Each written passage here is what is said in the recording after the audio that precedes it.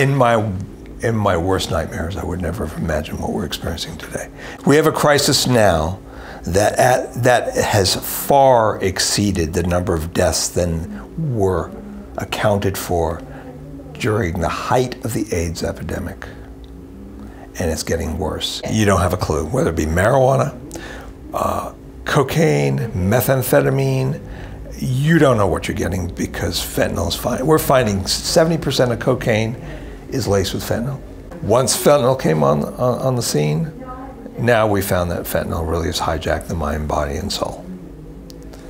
There is no escaping it. It's so powerful.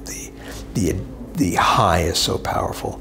Then the coming off the high with the cravings and withdrawal is so powerful. An individual has no chance. They got to go get more. They got to get more if they live. We used to say, you know, you're going to die one day. You're playing Russian roulette one day. Now there's no question you're playing Russian roulette with 5 chambers full. And you are going to die, and probably tonight. The reality is, with this fentanyl crisis, it's hitting people from every walk of life, anywhere from 20 to 60 plus years of age. It now has crossed every demographic boundary you can imagine. So no one's immune anymore.